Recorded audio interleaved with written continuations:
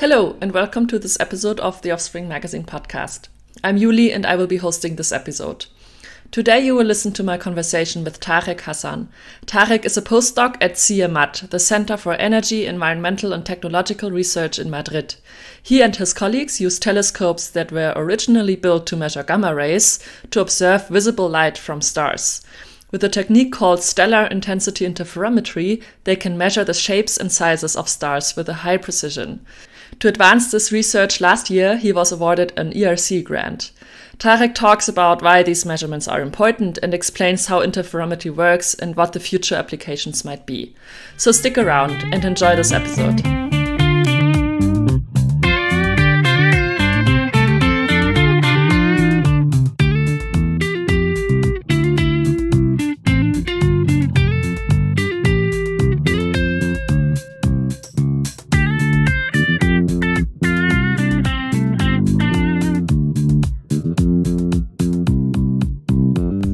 Hello, welcome Tarek. Thank you so much for joining this podcast, taking the time out of a very stressful day. Yes, too many people want to see me. Maybe we can start by you telling us a little bit about who you are, what you usually do, and why you are here today in Munich. Yes, so hello world, I'm Tarek Hassan. So I'm currently a postdoc in Madrid. So I spent some years in Berlin at DESI, but now I'm back in Madrid, and I'm here because we have a meeting in the Magic Collaboration, the working group that is actually working in optical interferometry, which is the field that I'm working on mainly lately. Yeah. So maybe for full disclosure for our listeners, we know each other because we are both members of the Magic Collaboration. I think we will cover the magic telescopes later on in the conversation, what they are, how they work. And yes, you're part of the special group, the outsiders somehow in the collaboration. Yes. So it's a telescope clearly that was designed to do very high energy gamma ray astronomy, and we're doing something completely different, which is optical interferometry, which is something super hard to understand, which I will make a great effort to just to make it a bit easier to understand. Because I have listened to some of your talks or like talks of the group, and I still don't really get it how it works. So I apologize. Interferometry is very nice. Yeah. That's super hard to understand. Yeah. So it's our bad. Yeah. So maybe let's start with you're saying optical interferometry, and you're focusing on stellar interferometry. That's what you always call it, right? So you're observing stars. Yes. So what exactly do you achieve with these observations? What do you look at of the stars? Perfect. So this interferometry technique is generally used for high angular resolution measurements, which means getting very sharp knowledge on whatever you're studying. No? So in our case, we need very bright and small objects, and because nature is this way, the thing that is very bright and very small are the stars that are far away. No? They are really, really tiny. So the rule of thumb that we always use is the size of the closest stars, meaning the ones that you look up the sky and you see the stars with your bare eyes. You can imagine a €2 coin in the Eiffel Tower, for example. If you go to New York and you look at that coin, that is the equivalent size of a star, okay? So it's really, really tiny, okay? It's something very, very, very small to measure, no? And that's why when you think of these super famous optical telescopes like the James Webb Telescope, the Hubble Space Telescope, all these telescopes are not able to measure the size of stars. They just see them as points. Yeah. They are able to do amazing science, of course, but they are not as sharp as needed for. That's why you need interferometers, these crazy complex telescopes, to do such fine and sensitive measurements to the size of these stars. No? This is the main science target. So scientific things that we can do by doing stellar intensity interferometry or stellar interferometry. For example, Gaia, the Gaia satellite that maybe some of you have heard of has measured the distance of thousands of millions of stars. Okay, so it's mind-blowing. But the amount of stars that we know directly, like we have actually measured how large they are. So, for example, we can measure how large the sun is, right? Literally looking at it, we can. Yeah. But any other star, can we? With our eyes, certainly not. Yeah. And the amount of stars that we have directly measured is roughly 1,000. Okay. That's literally 1 million difference in order of magnitude. Okay. So this means that even if we have gone very far towards detecting many stars and knowing that they are there, actually being certain of their size, which is something very boring, like, okay, just knowing how big is a star. But it is so hard to measure that there are just very few stars that have been directly measured. Yeah. So things that are more complex, for example, stars, when they rotate very fast, they are not spheres anymore. They become flatter. They are like a melon or something. Okay. Start understanding how rotation affects their evolution, etc., is something very important for especially for very massive stars. Yeah. And these very massive stars are the ones that later on explode and becomes black holes, and then those black holes create gravitational waves. It's an important topic. Yeah. And understanding, so actually being able to take a picture and actually seeing how melon they are, it's something that very few telescopes can do. Okay. Only a handful of them. Yeah. So these are the kind of things that we can do. Dreaming, you could also dream many things. Yeah. What I always like to dream about is being able to measure the shadow of an exoplanet passing in front of a star. That is sexy. That would be beautiful. Because it's very hard to understand astrophysics, but if you see an image of an exoplanet passing in front of a star, then it's done. Yeah. That's pretty cool. That is beautiful. That would be nice. Yeah. I think it's pretty incredible that, I mean, I have the feeling that we know a lot about stars. There are many. You mentioned how many. And you get the feeling that astronomers, over the years have accumulated a lot of knowledge about how stars work, like all the different types, how they evolve, all of that. But it's incredible that something as simple or basic as the actual size is something that is not known. And I'm wondering, because, I mean, they have some ideas, I guess, right? They work with sizes, but it's just models that they use, I guess. Exactly. So of course, what I'm saying is that they have not been directly measured, but there are ways to measure them indirectly, like with this complex technique, like asteroseismology, like measuring the vibration modes within the stars. There are ways in which you can actually infer the radius, but it is super, even more complex to explain now. No? But something as simple as like take a ruler and measure the size of this table, like directly measuring the size of this table, is something that is really hard to do with stars. So it's like you say, so we know there are spectral types of stars. We know how they evolve by seeing how they move over the years, over the millions of years. In the Helmholtz-Russell diagram. So there are ways to know what is their size, but we base that knowledge on models. And how do you fix those models? With direct observations. So it is actually crucial. For some time ago, actually, there were specific spectral types of stars that had never been directly measured.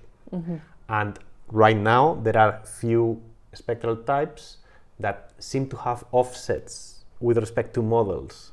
So these are the kind of things that, yes, okay, we have a lot of knowledge on stars, but there are clearly things that we don't fully understand. No? So things improve when you provide better measurements. Right. So then that's a way also to test those models and improve them. That's what experimentalists like to think, that our work is useful. Maybe a theorist will tell you, stars, they are this big, doesn't matter, plus minus 3%, it's fine. Okay. So, maybe let's get into it. How does it work? Cherenkov telescopes first, and then interferometry. Okay, let's do it. Yes. So who explains what the Cherenkov telescopes are? We can do it together. Okay. Good. So they are big.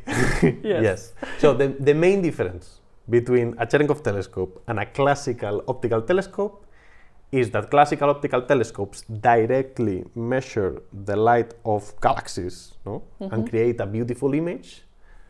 And what we do is indirectly measure the photons that are created in showers of particles generated when a gamma ray hits the atmosphere. They create a flash of blue light that lasts nanoseconds. This means that it's a millionth of a second, so it's really, really, really, really brief. And because they are so brief, these flashes of light, the whole telescope changes. This is more or less the long story short. So the camera is made of pixels that are crazy fast.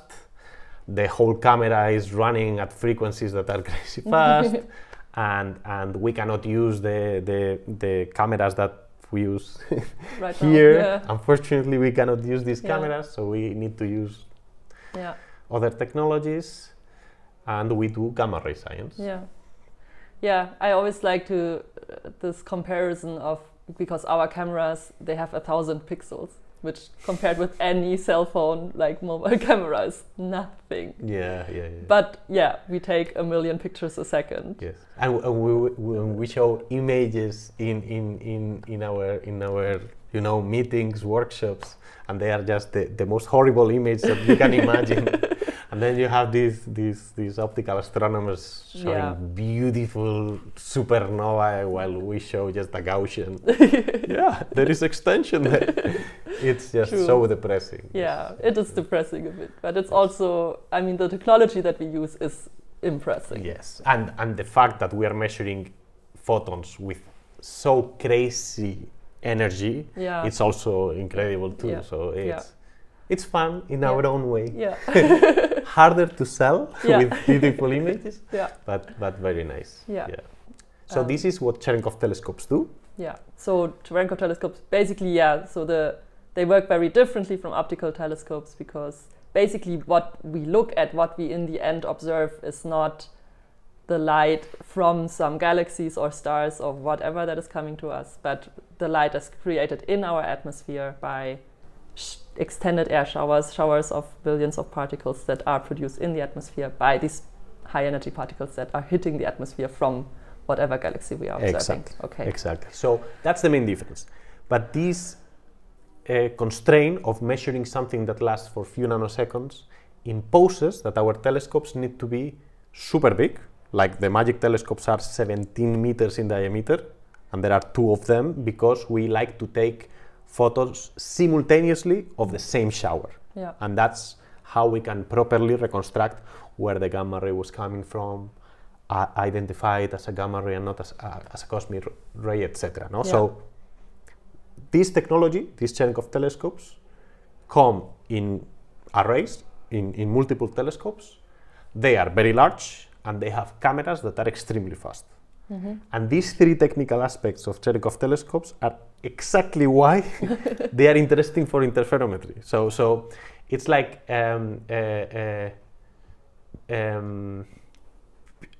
pure serendipity here. Like in the 60s, there was an experiment called the Narrabri Stellar Intensity Interferometer.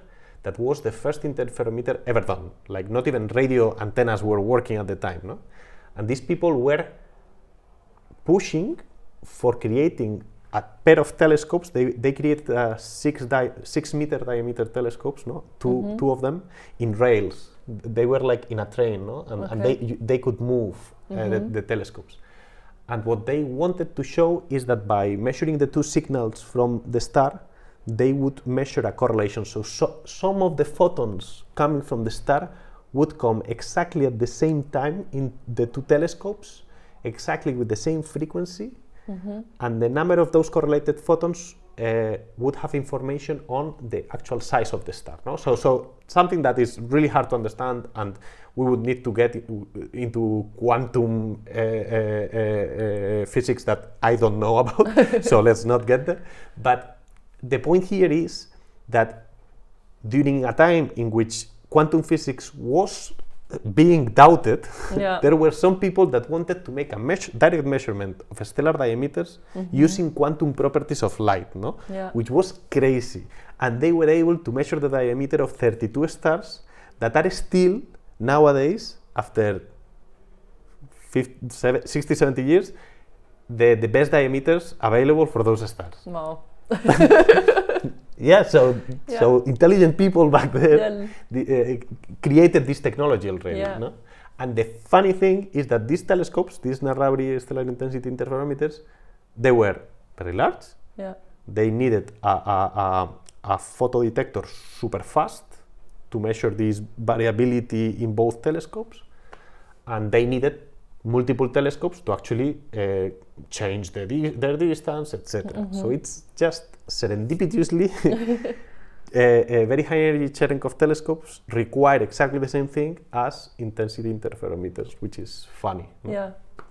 And the technique, like 60 years ago, was abandoned essentially because it needed cameras that were too fast for the time, mirror areas that were crazy big.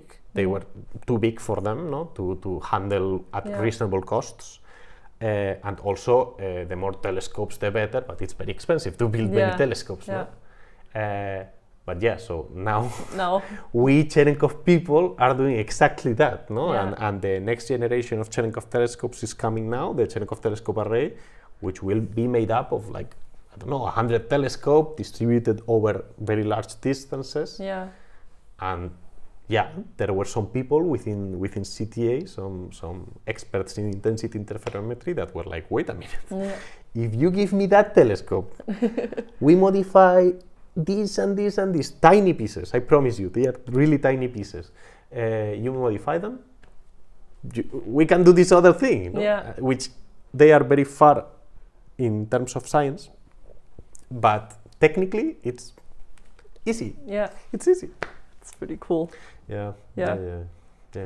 So cool. Okay, so kind of my question was also like, why are we only starting to do this now? So it's very easy to answer. So for a given amount of money, it's easier, and you will get better sensitivity if you go to this other path of optical interferometry. This what is generally called optical interferometry, because all optical interferometers right now use this amplitude interferometry, like the Keck telescope, the Chara telescope, BLTI telescopes, or major telescopes that are operating as an interferometer right now. They have they use this, they gather light from stars, and they physically take that light, pipe it through some tubes, combine physically the photons, no? And then they measure physically, they make a photo of the interference pattern. Like, that is super complex to do. Like, they need to control the path of every single photon down to nanosecond, down to nanometer scales. Like, it's crazy that they are able to do it, no? But if you, for example, create a couple of small telescopes, like 1 meter telescopes, no? And then you do this, you have better sensitivity that if you have like these 6 meter telescopes doing this intensity interferometry, because they are different techniques, and directly combining the photons provides better sensitivity. It is the nature of the technique itself. No? The key aspect here is that it is so expensive to build, to control the path of the photons to nanometers, that if you decide to do this with telescopes that are way, way bigger, it starts getting more and more and more expensive, no? And amplitude interferometers are now reaching like a limit, no? In terms of distance between telescopes. So the longer the distance is, the more complicated it is to have a hold on how precise each photon is moving. While for us, for this other technique, this intensity interferometry, doesn't matter. Just put wherever you want the telescopes, as long as you give me just a couple of cables connecting them, it's more or less possible to correlate. But the distance between telescopes also is like improving the sensitivity. Right? Yes. So if we can think about radio telescopes now. No? So when we think of radio telescopes, we think of these multiple antennas that create beautiful images of AGN, of the galactic center. The radio telescopes are amazing nowadays. Yeah. I did an episode about the Event Horizon telescope. Yeah, exactly, of course. If you have listened to this, you should know what we're talking about. So the Event Horizon telescope was able to measure the shadow of a black hole. But essentially, they are limited by the size of the Earth. They transform the whole Earth as a telescope. And the bigger your telescope is, the smaller it is the things that you can study. Yeah. For instance, the black hole of these, the shadow of these black holes is the smallest thing that we have ever made a photo of. No, it's really absolutely tiny. No, it's a factor 20 smaller than what I said before. It's a factor 20 of this coin in Paris seen from New York. A factor 20 smaller. Yeah. If you wanted to do that in the optical, you can. But it would be so expensive to put telescopes separated by 5 kilometers and control the optical path so well to be able to combine them, etc. It would be expensive. No, possible, but expensive. While using this other technique, the one that we are testing with the MAGIC telescopes, it is way simpler technically. No? So this is the reason why now we are starting to push for it. Yeah. Because in one hand we have telescopes that are able to do it, so why not doing it? Also, it's nice that we can perform these measurements over bright moon periods in which our telescopes, they are essentially not operating. Therefore, we are getting science out of these telescopes for free. Yeah. And in addition, thinking about the future, if we are going to have 20 telescopes in the northern hemisphere with this CTA Northern Observatory Array, and like 100 in the south, or there are not that many, probably in the end it will be 50. We'll see. But yeah, so having so many telescopes, the prospects are amazing. There is this other limitation that I have not been talking about the number of telescopes. It's not only how sensitive you are, etc. Is how well you can reconstruct the image. No, so in radio, they build radio telescopes with so many antennas because the more antennas you have, the more information you have of the morphology of the image. No, if you have just a couple of telescopes, you can say if a circle is this big or this big, even if it's like a crazy supernova remnant. No, so you can only get like a little bit of information out of it. But if you start putting more and more and more telescopes, you start getting much more information at different scales. No, so you may, from my face, for example, with 2 telescopes, you could see maybe how large my head is. No. Yeah. While if you start adding more telescopes, maybe you can see a shadow in my eyes, maybe here there is something, maybe there is a nose, no? Yeah. And if you added like 100 telescopes, then maybe you could get an image very similar to my face, no? Yeah. That is exactly what we are planning to do, no? Using the classical optical interferometry that I was talking about, the one that we use nowadays, it is really hard to go beyond 3-4 telescopes. Yeah. Really hard. While for us, the intensity interferometry that now it's kind of reviving, give me 100 telescopes, doesn't matter. I can handle that easily. No? Yeah. So that's why lately it is starting to attract a bit of attention, also funding, also it's a very lively moment to be right now if you ever worked in intensity interferometry. It's a fun time now. Yeah, sounds like it. Okay, so how is intensity interferometry different from the amplitude interferometry? Yeah, so the way in which so interferometers measure coherence. Let's this crazy complex thing to do, no? So depending on how separated your telescopes are when they are looking at a star, the coherence changes, no? And studying how it changes when you separate the telescopes, I am able to reconstruct your face.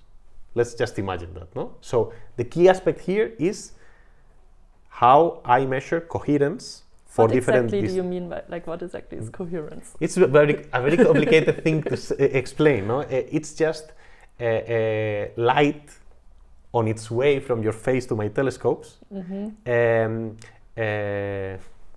organizes itself in a way that allows me to see correlations between different telescopes. So even if it's weird to think about it, two telescopes looking at the same star, even if they are separated, there are properties shared by the photons being independent. Different photons being detected by different telescopes have things in common. And those little things in common is what we measure. It's super hard to explain. Yeah. It's really quantum physics. Okay. But the key aspect here is that how we measure that coherence that is super hard to understand, how we measure it is dramatically different in one method and the other. No? So in one method you simply correlate signals, and then you see a tiny correlated signal between different telescopes. This means that what I was saying before, so all photons are coming randomly in time, but sometimes a single photon comes exactly simultaneously between two telescopes. And then another photon comes exactly simultaneously between other telescopes. But for example, if these two telescopes, one, I put it there, that does not happen anymore. Okay. Why? Quantum physics. Okay. But in the end, if you simplify things, if you just say, okay, there is something that I want to measure, I know it changes depending on the distance between my telescopes. Okay. No? Just let's simplify it. Okay. Then I tell you that if we measure that, we can create an image of a star. Then it's not that complicated, right? Okay. So then the key aspect here is that the optical amplitude interferometers make an actual photo of this coherence, and it's way better. We cannot do that, no? We need to gather enormous amounts of photons to actually be able to identify how many are correlated, etc. So our signal is much worse in the sense that we need bigger telescopes, no? But if we have those bigger telescopes, no, then maybe we can have 20 telescopes simultaneously measuring the correlations between each telescope with the others. So that is exponential, no? So the more telescopes you have exponentially more combinations of telescope pairs, right? And that is what gives you a lot of information on the shape of what you are measuring, right? So right now we are not competing against this other technique. Yeah. It's not a competition. It's that for those bright sources in the sky, we may be able to study way more complex things than them because they have less telescopes, but they will be able to study way fainter objects. Okay. Like, for instance, what they have been doing right now in the galactic center, they have been measuring how stars are moving, and they were able to determine the mass of the supermassive black hole in the center of our galaxy, essentially because they were able to track how stars were moving super far away with a crazy resolution, and that's thanks to interferometers. We would never be able to do that. It's way, way, way too faint for us. Okay. But if there is a star nearby that an exoplanet is passing in front of it, they won't be able to have enough resolution to be able to identify that tiny shadow passing in front of it, but maybe we could, maybe. Okay. That's essentially, so we're not in competition at all. It's just different topics. Okay. But I think I still haven't really understood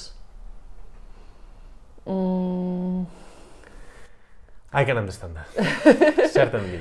So you were saying you have these photons, whatever, they come with this information that we don't understand because it's quantum physics. And you correlate this information between two telescopes. Yes. So it's like two different photos hitting two telescopes, but they share this common thing. Yes. So we can correlate them. But then you were saying something about, okay, if I move my telescope further away, then this correlation doesn't happen anymore. Yes, unless if you so depending on how that correlation changes, you can say how big is the star, for example. Okay, so what, for example, like how is the signal, or like how does this look different for a smaller star compared to a large star? Super easy. So you have two telescopes here. You see 7, a correlation of 7. Okay. If you separate them and you still see a correlation of 7, it probably means that the star is super small. If you take it even further and you see a correlation of 7, it means that the star is crazy small, no? While if you have two telescopes and you see 7, 3, 0, then you know that it is whatever diameter, no? Okay. So this is precisely the problem that right now we have with MAGIC. With MAGIC, we are using the MAGIC telescopes. We modified the MAGIC telescopes just a tiny bit so that we can perform these measurements.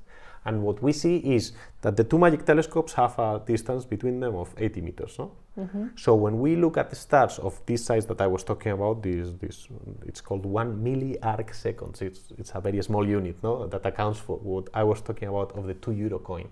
So when we measure stars that are too small, what we see is that doesn't matter that we are at 80 meters, we would need telescopes farther away. But as we cannot move our telescopes, unfortunately, we are limited by the distance. Yeah, right. So because the larger the distance, the better your angular resolution is going to be. Exactly. So this distance puts the limit on the smallest size that you can resolve. Exactly.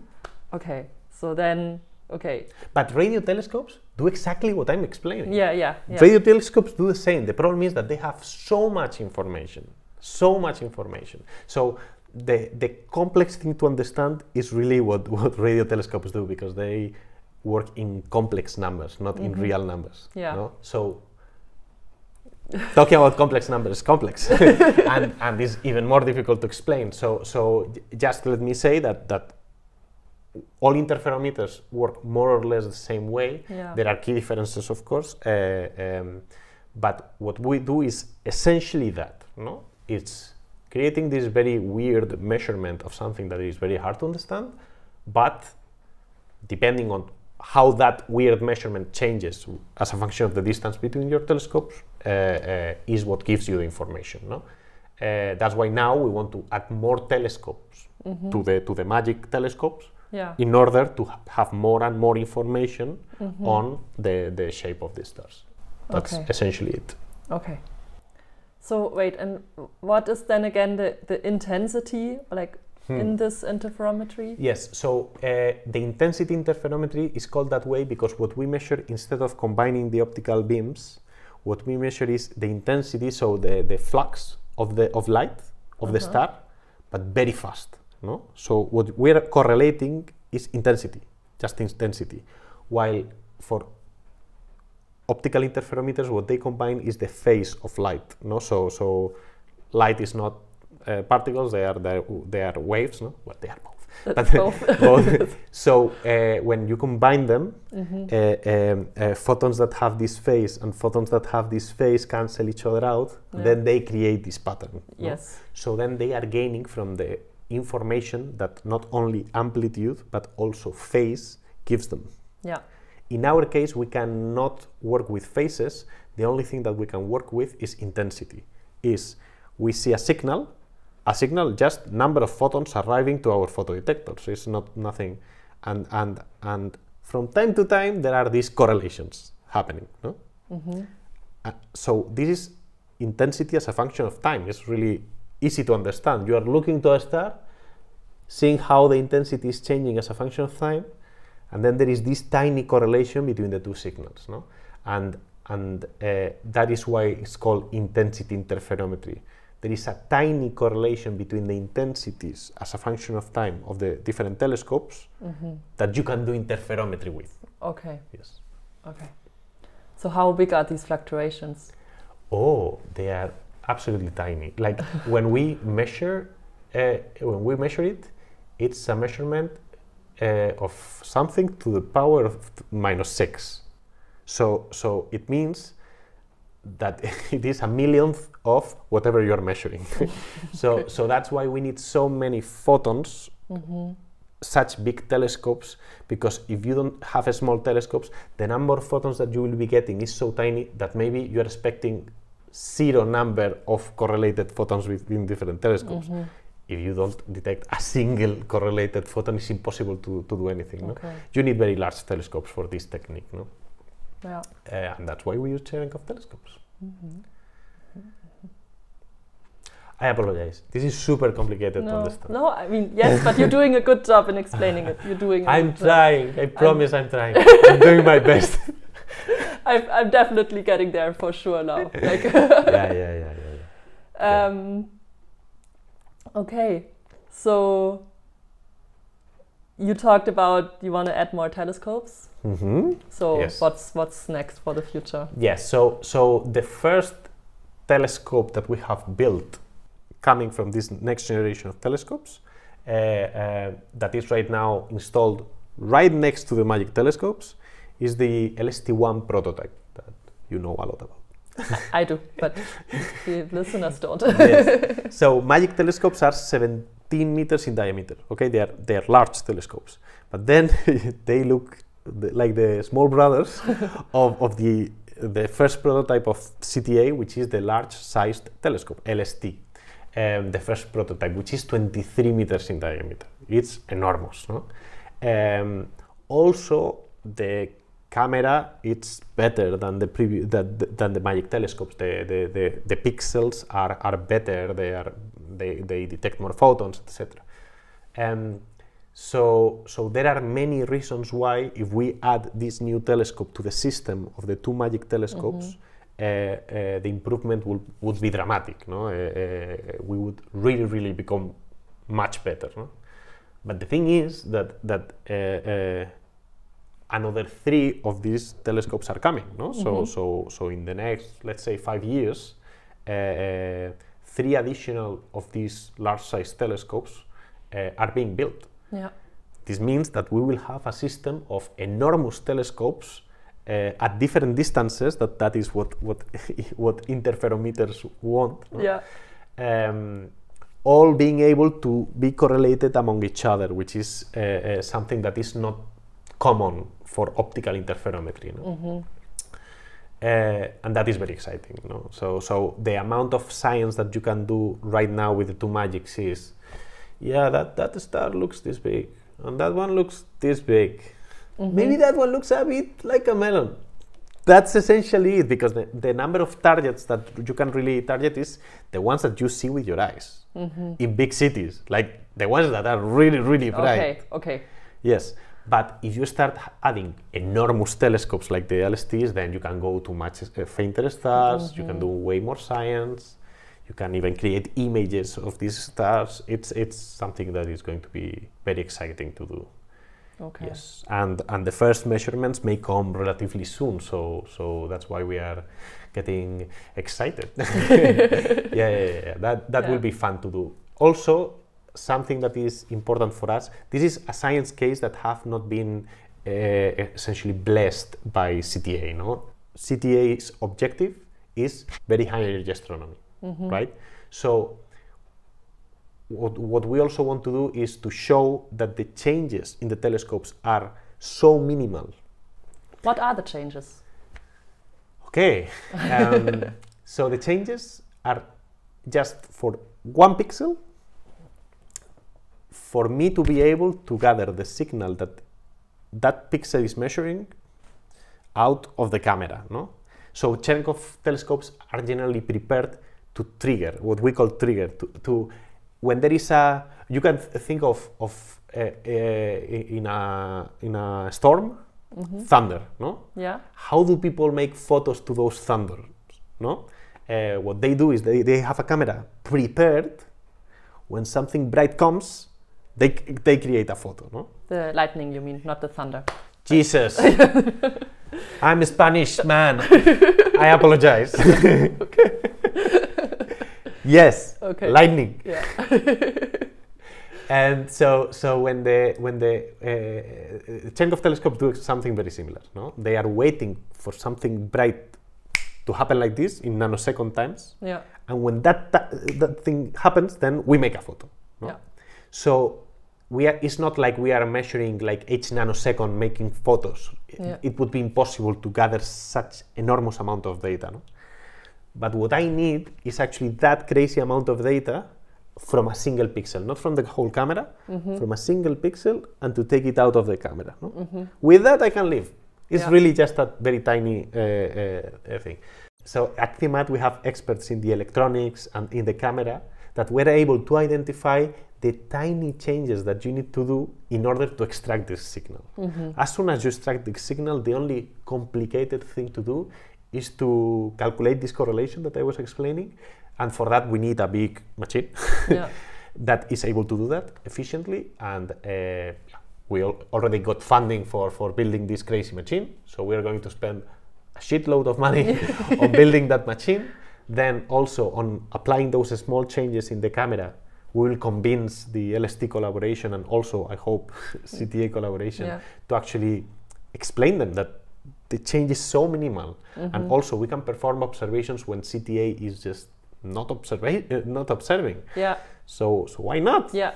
That's, I think, one of the most sexy things about stellar interferometry, that like, because with gamma ray observations we cannot do them during bright moon periods. Exactly. So for a couple of nights a month, our telescopes are just standing still and not doing anything. And those are exactly the nights that you can use. Yeah. So I would justify that to me there are even sexier things that would justify observing also in dark observations. No? But come on, like we are getting science out for free during the time that you will be doing nothing. So exactly, you're not stealing anything from anyone for like the original purpose. We are not competing with anyone. Yeah, exactly. So it's like no one will be like, okay, you're stealing time from me because you're not using time. There is no competition. It's just cooperation. Exactly. So there are these key aspects of intensity interferometry that are very synergic with Cherenkov telescopes, no? And it's just a shame that we don't exploit it, no? So there are other projects actually. Instead of using Cherenkov telescopes, going to classical optical telescopes like the big ones, like the Gran Tecan that we have in the Canary Islands, but also thinking about the extremely large telescope and these enormous telescopes that are being built right now. And perhaps you could do intensity interferometry to correlate telescopes that are 10 kilometers away. And then that could allow you to measure some crazy things with better resolution than the Event Horizon telescope. No? That's why it is exciting, because perhaps we can measure how matter is falling within a black hole here in the galaxy, no? Or how the surface of a white dwarf is exploding during a nova and things like that. No? There are very interesting things that perhaps developing this technique further can trigger. No? So it's a very early phase of this revival of this technique. But it's progressing smoothly, I would say. It's looking good. It's good that you got the shitload of money to.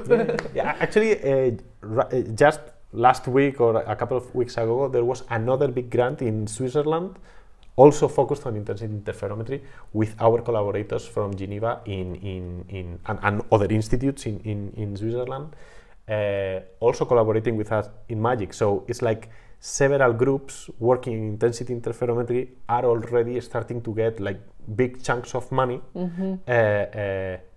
and when funding agencies put money on something, it means that it's probably interesting enough to attract that amount of money. So looking Things good. are looking good. Yes. I'm happy. Yeah. yes, I'm excited. Ask me 5 years from now, maybe I will be super depressed. But right now I'm super happy. Yeah, no, it's good. You look happy. Yes. Yeah, it's an exciting time. Yeah. I hope doing that this. Soon I will have more fun things to show. Yeah. Yes. Okay. Well, I think this has been a really great conversation. You did a good job in explaining it. I did all I could. Yes. I promise. Yeah. I suffered. No, I mean, it's a difficult topic. It's difficult, but I got definitely closer to understanding what it is you're doing, and I will recommend it to everyone in our collaboration because maybe they will also. Yes, we need analyzers. We need people publishing papers. Yeah. Okay. Yeah. Well, thank you so much. Thank you for inviting me. Ciao. That's it. Thank you so much for listening. If you enjoyed this episode and if you like this podcast, please hit subscribe. If you would like to know more about Tarek and his research or the magic telescopes, visit their website or social media channels. You can find all the links in our show notes. Follow us on Instagram, Twitter, or LinkedIn, and don't hesitate to contact us for any questions, feedback, or suggestions. Offspring Magazine, the podcast, is brought to you by the Max Planck PhDnet and the Science Communication Working Group known as the Offspring Magazine. The intro-outro music is composed by Srinath Rankumar and the pre-intro jingle is composed by Gustavo Carrizo. For any feedback, comments or suggestions, please feel free to write us at offspring.podcasts@phdnet.mpg.de. Until next week, stay safe, stay healthy, bye-bye.